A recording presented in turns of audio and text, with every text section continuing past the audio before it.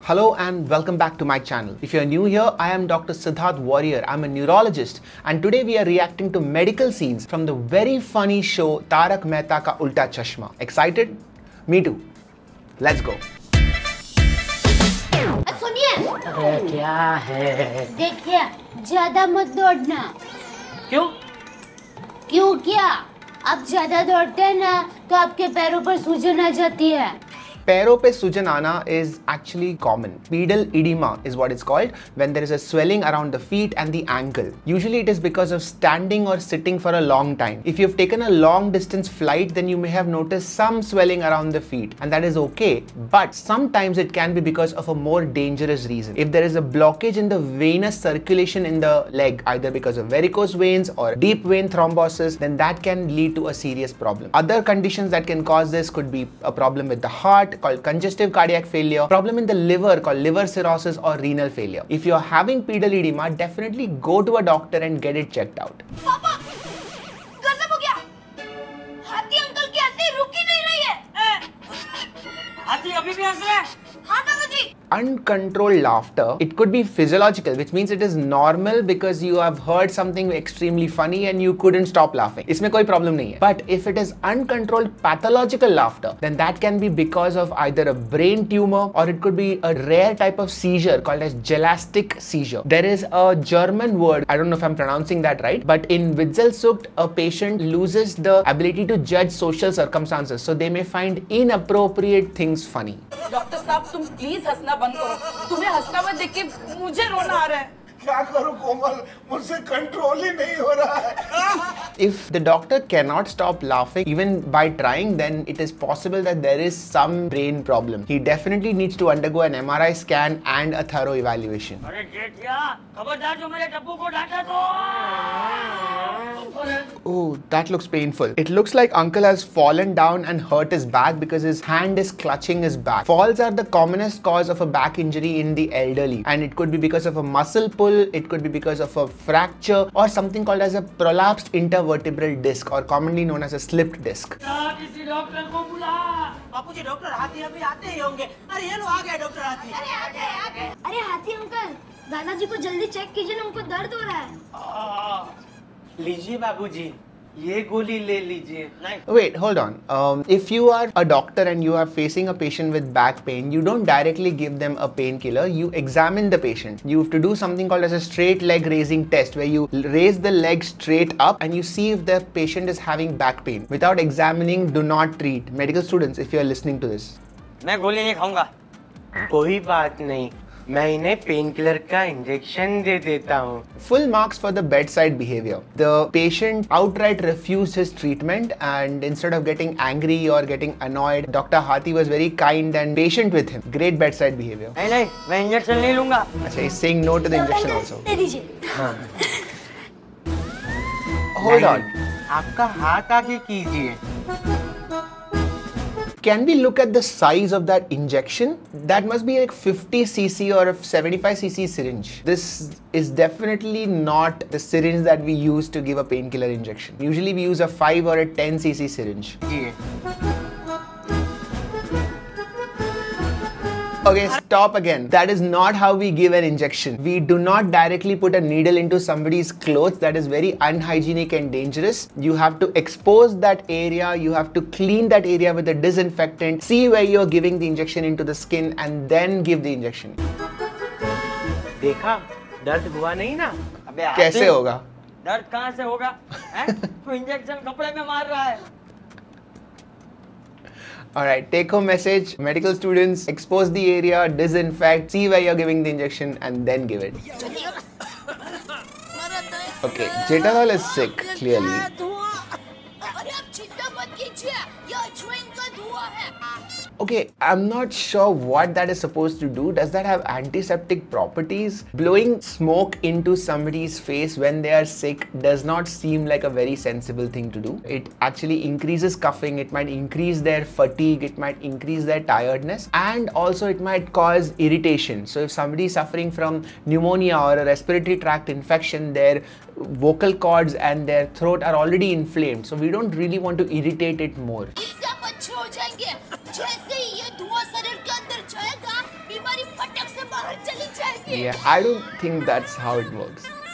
अंजलि जी, अरे आइए doctor Pathak. I love that the doctor wears a stethoscope wherever he goes. It's not common outside of a hospital. Doctors don't really walk around with stethoscope, but I think it's just easier to help the audience recognize that yes, this is a doctor. क्या हुआ इनको?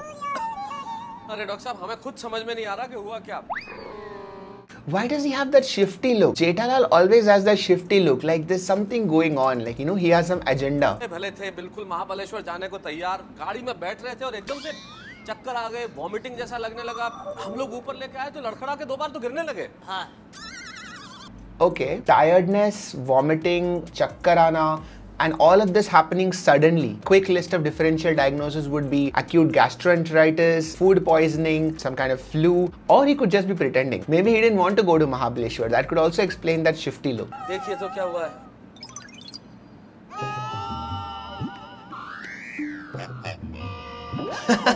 सांस लो। Okay, this sign is the universally accepted sign for a doctor telling the patient to take a deep breath. The reason that he has to do that is because when you are putting the stethoscope on somebody's chest, you are listening to the air go through their lungs. So when you take a deep breath, you can hear the sound of the lungs expanding and collapsing. That's how you know if the lungs are healthy or if there is some pneumonia or fluid in the lungs. Taking a deep breath is very important.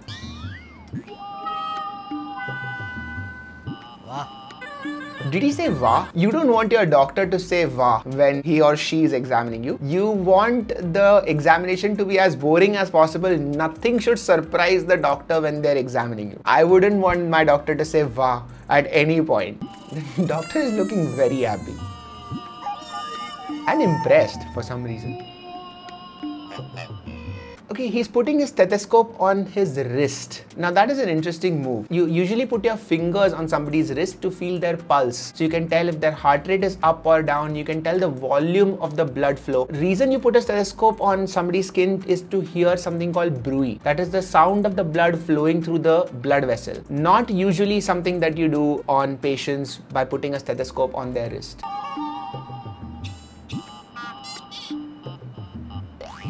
Alright, good. Checking the eyes is very important in somebody with fever. You are looking for signs of jaundice. You're also looking for anemia. So that is pallor, when hemoglobin level falls in the body. ज़बान निकालो। Tongue examination also very important. You're again looking for pallor. You're looking for signs of any vitamin deficiencies. Also checking if there is signs of dehydration. ठीक है, रख दो। सब कुछ तो normal है। हार्ट बीट ठीक है, नब्ज बराबर है, ब्लड प्रेशर भी बराबर है।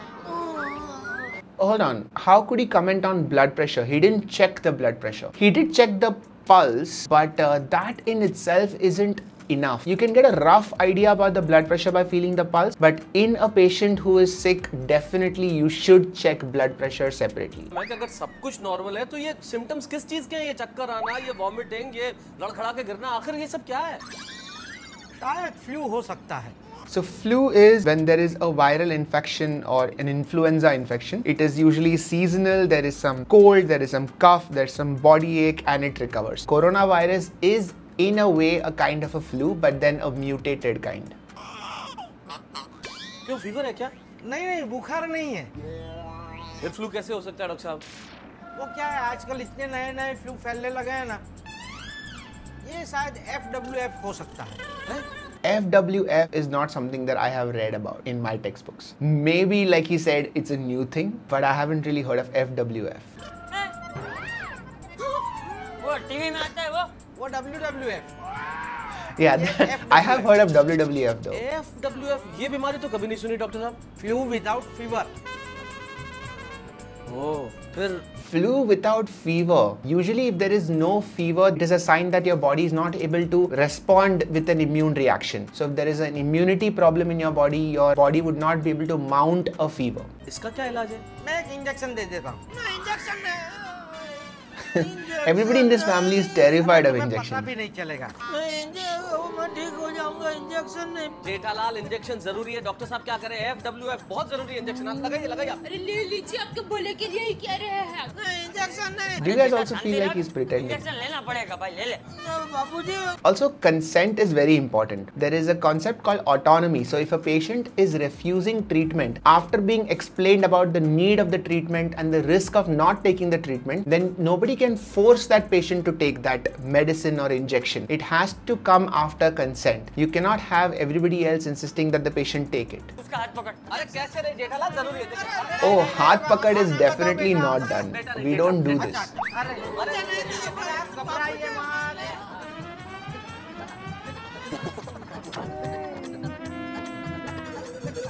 At least the size of the injection is correct. In that last video, we saw Dr. Hathi use a 50cc syringe, but this is the normal syringe that we use to give a painkiller or an antibiotic. I'm glad that he has exposed the skin this time. Although I didn't see an antiseptic solution, I didn't see him disinfect the skin. Very important. Medical students, you have to disinfect the skin before giving an injection. और देखो, इन्हें गर्म खाना देना, गर्म पानी देना और ठंडी चीज़ से इनको बिल्कुल दूर रखना।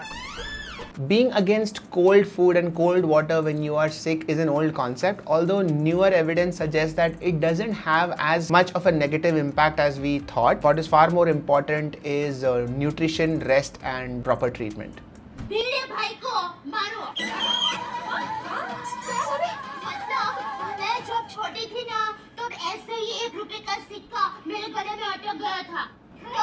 Okay, having something lodged in your throat can be very scary. Like if it is stuck in your larynx or your trachea, then you can have a choking sensation, you can have difficulty in breathing and it can be fatal. The way to treat it is through a maneuver called as Heimlich Maneuver. To do a Heimlich Maneuver is when you stand behind the person who is choking, you put both your hands in front and press on the lower part of the chest and the abdomen. You pull the hand inwards, increasing the pressure in the abdomen, and that lodges the object out. You don't go and hit that person. मेरी माँ ने जोर से पीठ पर धप्पा मारा। Yeah, that's not what you're supposed to do. कट्टी कर रहा था।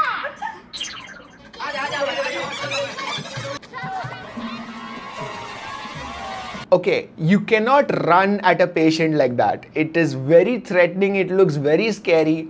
Definitely not the way to do this. Poor fellow, he's got something lodged in his throat and he's getting his ass beaten up. कितने जोर से? Oh, he's better. मेरी सीटी निकल गई। Okay then. I guess all's well that ends well, but definitely not the way to treat a foreign body lodged in the throat. Medical students learn how to do a Heimlich Maneuver. In fact, everyone should know this. You never know when you may need to perform this life-saving treatment to somebody. You might be at a restaurant and somebody might be choking. Everybody should know basic Heimlich Maneuver and everybody should know CPR. Guys, that was our first reaction video. I hope you guys enjoyed it. If you did, hit that like button, subscribe to the channel and tell me what other videos I should be making on this channel. I'm looking forward to speaking with all of you, to making more such medical content for you guys. I'll see you soon.